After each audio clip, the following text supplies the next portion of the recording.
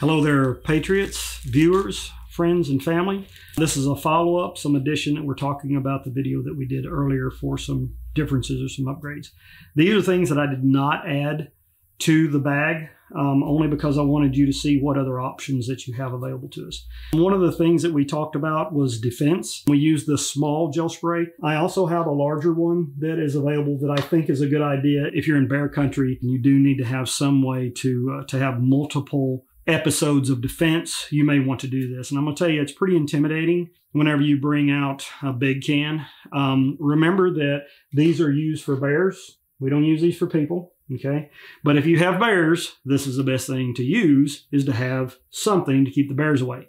We also have the whistle, those things. We have not taken the time to cover all of the dangers that we're going to have in the wilderness area, but this is something that I think that is important. So this is an upgrade that you may choose as well. Another thing is, as we go along, we talk about our water. And I have a couple things here that I kind of wanted to show you. Remember that we talked about the metal canteen that we could use to boil water in. And usually when you say canteen, everybody thinks about the old plastic canteens. There's nothing wrong with that. But what I want to give you an idea is we're always trying to keep our kit as light as we possibly can. This is typical. This is what the military has used forever. It contains a cover here. It has a canteen and a metal container. We can absolutely use this as well because, again, we're going to use this to carry and transport our water. We know that it's a quart, so it makes it a lot easier to use the pills so that we know that we need exactly the right number of pills for the exact amount of water. I think that's really important.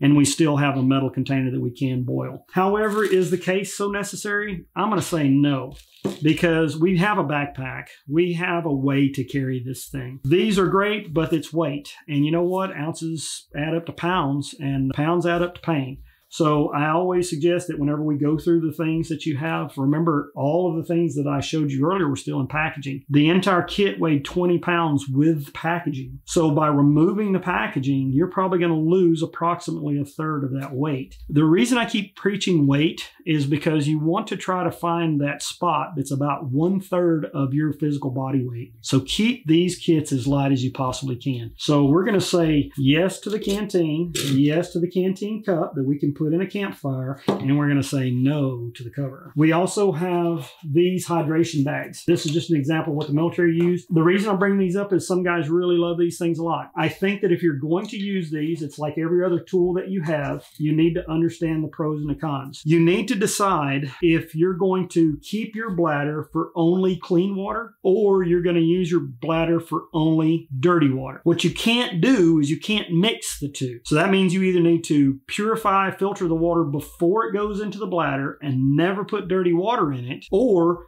you want to take this thing and fill it up with the dirty water and then filter it through the line. It's really personal preference. Make sure you keep them clean, make sure that you use them, and do not put any kind of sugary drinks in them. It destroys the bags. It's extremely difficult to keep them hygienic, safe, sanitary if you start putting junk in your water bladder, so don't do that. We didn't talk as much about shelter. We didn't have a whole lot as far as shelter goes in the backpack. I would have loved to have brought out maybe a military poncho, something like that, but I just didn't have anything available. What I did choose to pick up was a tarp. Now, this tarp is a military tarp. It's got the bungees on it and everything else. It's just like a poncho. It's just a little bit bigger. It doesn't have a place, you can't wear it like you can a poncho. But I think it's important for your shelter that you always have something that you can sleep under, something that you can sleep on, and something that you can sleep in. So when we talk about sleeping under something, I want you to be able to sleep under something that will protect you from the wind, from the rain, from the snow, and from the sun. When we talk about something to sleep on, I'm talking about whether that's a debris pile made up of leaves and dried grasses, those kinds of things, or a pad, which is not always an easy thing to put in a kit like this. But what you can do is you can easily take your tarp and you can put your browse down and then take a tarp and put over the top of that. So what you have is you have a bed now that insulates you from the ground. I also showed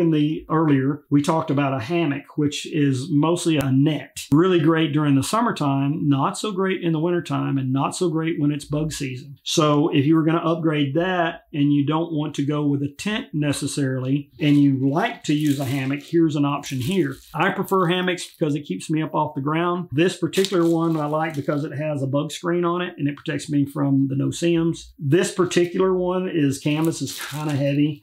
However, it's made in such a way that I can lay it on the ground, and it takes a little work, but you can stake out the four corners and you can pitch the top just like a small bivvy. And I think that's important that you have multiple ways to do things. Again, for shelter or protection, remember, it's all about your clothes. If you're going to go anywhere, make sure that you have a set of clothes available to you that are already clean that will protect you from the environment that you may find yourself in. Just remember to always go in layers. It's easy to take stuff off, but it's difficult to put stuff back on if you've got a bunch of gear on. Another thing that we didn't talk about a whole lot as far as communication, I have a little radio here. The reason for this is that because we want to be able to communicate, we want to be able to signal with people that are trying to reach us, and also to stay in communication with others in our group or people that may be looking for us. Work out a protocol so that if you're going to go somewhere and you have a radio, that at a certain time every day you're going to turn that radio and you're going to listen, or you're going to transmit,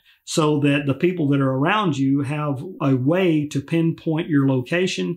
At least they're hearing from you. Remember what I said, use modern technology to do what you need to do. The fundamentals are always the same. It's just how you do it. Are we using smoke signals? Are we using fires? Or are we using radios? Or are we using cell phones? Do whatever you need to do that. And that pretty much is a wrap up on the things that I think could go into a bug out bag. We'll go through each one of these categories at a later date if you guys are interested, and I'll expound on them. We'll go into more detail.